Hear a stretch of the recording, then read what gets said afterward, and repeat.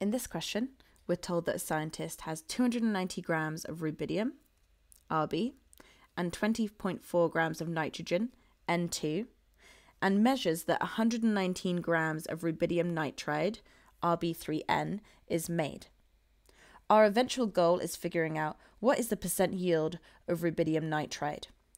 Okay, so we've got lots of steps here. Our first step is simply to balance our equation. So I'm going to go ahead and draw out my table for doing that. I've got my elements, my reactants, and my products. Okay, so to start with, I have 1 rubidium on the left, and I have 2 nitrogens on the left because I've got N2. And then in my products, I've got Rb3N, so 3 rubidium and 1 nitrogen. Okay, so currently none of our elements are balanced. Since I have N2 on the left, I'm going to go ahead and add some more nitrogen on the right by having 2 of our product there. So let's go ahead and recalculate now that I've made that intelligent guess of what might help to balance this out. So I still have 1 rubidium in the reactants and 2 nitrogen. In the products, I now have 2 sets of Rb3N. So that's 2 sets of 3 rubidiums, which is 6 rubidiums and 2 nitrogens. Okay, so now our nitrogens are once again balanced, but our rubidiums are not. So I need 6 rubidiums on the left, where currently I only have 1. So I'm going to add a 6 on the left on my rubidium, and let's just check to make sure that that has balanced out our equation before we check our answers. So we now have 6 rubidiums on the left and 2 nitrogens. On the right, we've got 2 sets of Rb3N, so that's 2 times 3, which is 6 rubidiums and 2 nitrogens. Great, so our rubidiums are balanced, our nitrogens are balanced. That means my whole equation is balanced, and I can go ahead and lock in those numbers. So we've got 6 rubidiums, 1 N2 gives 2 Rb3N. Our next step is to figure out the limiting reactant. To do that, we need to know how many moles of each of our reactants we have, and then we need to use that along with the equation to figure out which one we don't have enough of. So let's go ahead and do that. So we need to figure out how many moles of rubidium we have. So I'm going to make my own little box here. We need to figure out the moles of rubidium, and we need to figure out the moles of nitrogen in our reactants. So I start with 290 grams of rubidium and 20.4 grams of nitrogen. Let's go to the periodic table and check our relative atomic masses for rubidium and nitrogen. Here's rubidium, and here's nitrogen. So rubidium has a relative atomic mass of 84.57, nitrogen's is 14.01. So rubidium has a relative atomic mass of 85.47 grams per mole, and nitrogen's is 14.01 grams per mole. So let's convert the grams of rubidium first. Since rubidium doesn't have anything else in its formula, it's just Rb, the molar mass of rubidium is the same as the relative atomic mass. So that means 85.47 grams of rubidium is equal to 1 mole of rubidium. So that's going to be our conversion factor that we're going to use to figure out how many moles of rubidium we have. So we've got 290 grams of rubidium. Let me draw my dimensional analysis table. And I want grams of rubidium on the bottom so that it will cancel out, and moles of rubidium on the top because that's what I'm trying to find. And we know that 1 mole of rubidium is equal to 85.47 grams of rubidium. So I'm going to cancel my units that are the same top and bottom, which is grams of rubidium. I'm left with just moles of rubidium, which is good because that's what I'm trying to find. So I'm going to do that calculation. 290 times 1 mole of rubidium divided by 85.47. So putting that in my calculator, that gets me 3.39 moles of rubidium. So I'm going to fill that into my little gap that I made here. that's how many moles of rubidium we have in our reactants to start with. Now let's do the same for nitrogen. Now in nitrogen, N2, we have 2 nitrogens. So we're going to need 2 times nitrogens, which is 2 times 14.01, which gives us 28.02 grams per mole as our molar mass for nitrogen. So that tells us 28.02 grams of N2 is equal to 1 mole of N2. So there's our conversion factor for nitrogen. And I'm starting with 20.4 grams of nitrogen from the question. So I'll draw my dimensional analysis table. I'm putting grams of nitrogen on the bottom because I want that to cancel out, and moles of nitrogen on the top because that's what I'm trying to find. I know that 1 mole of nitrogen is equal to 28.02 grams of nitrogen. So I'm going to cancel my grams of nitrogen on the top and the bottom.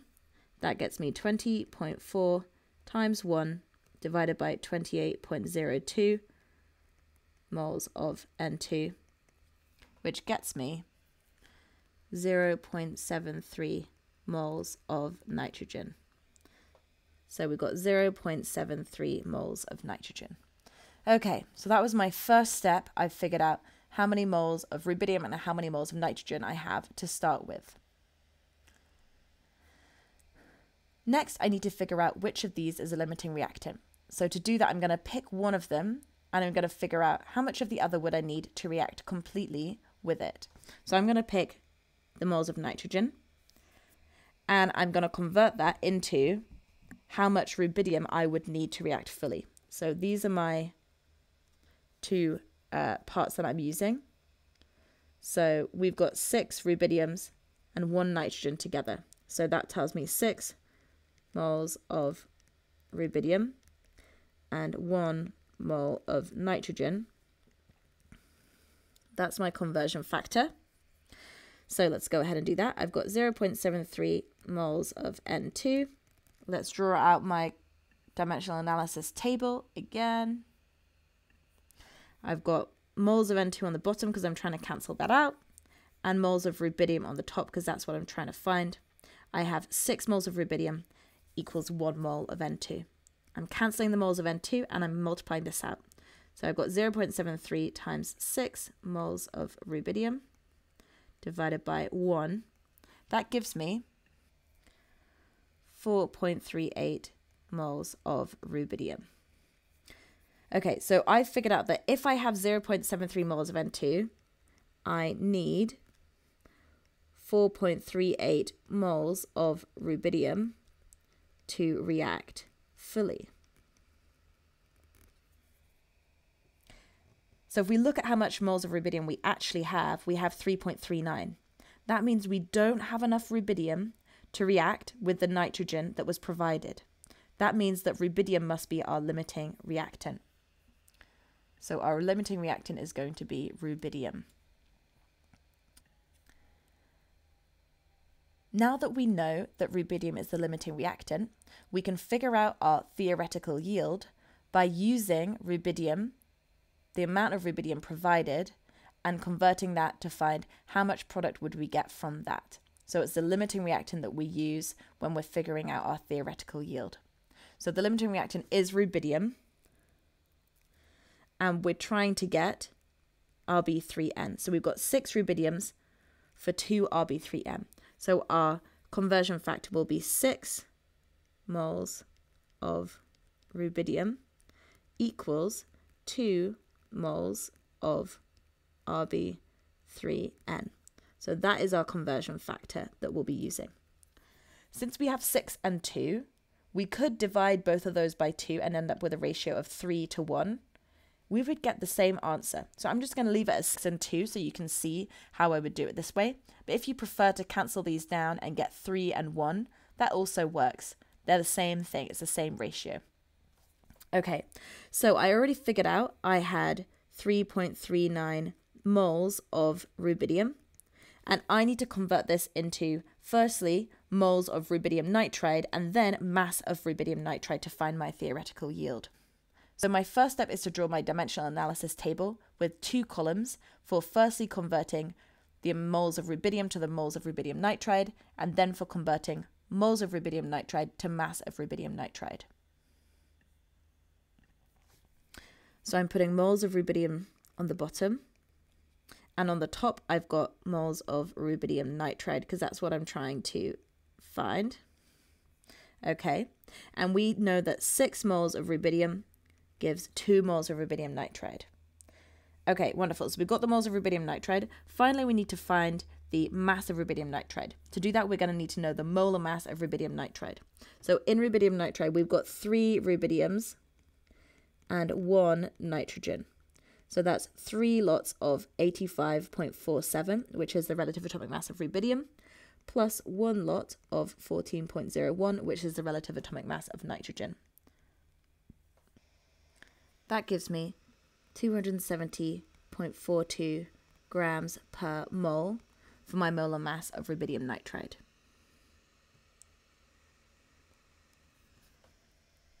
Which tells me that 270.42 grams of rubidium nitride, Rb3N, is equal to 1 mole of rubidium nitride, Rb3N.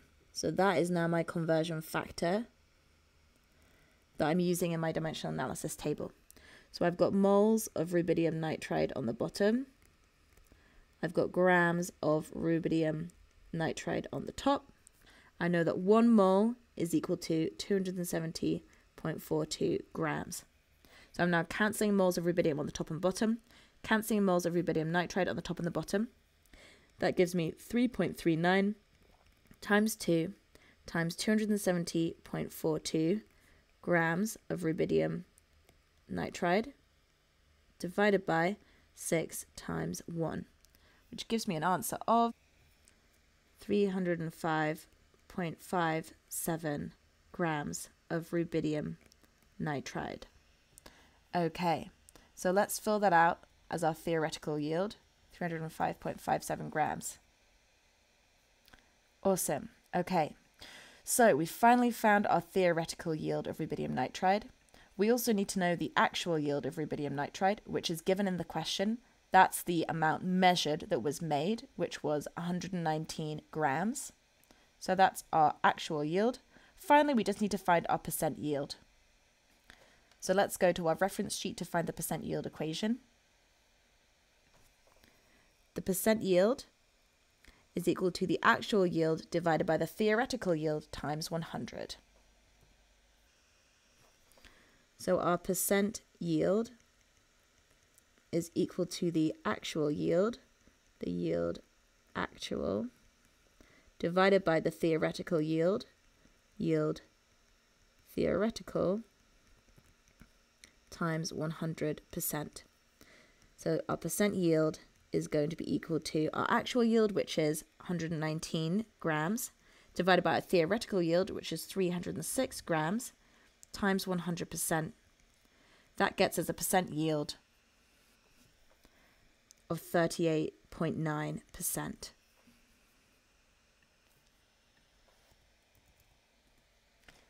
Okay, so these questions are quite challenging because there are loads of steps in here. Our first step was balancing our equation. Then we needed to convert our grams of our reactants into moles, so we knew how many moles of our reactants we had at the beginning. Then we had to do a conversion to figure out for one of those reactants how much of the other would we need to react completely. Then we used that to figure out which was our limiting reactant. From there, we used the limiting reactant to calculate the theoretical yield of our product. Then we found the actual yield of our product from the amount measured in the question. And finally, calculated our percent yield using those theoretical and actual yields. So loads of steps here. You want to make sure you're really confident on the previous skills before you attempt these, because this puts all of those different pieces together into one question.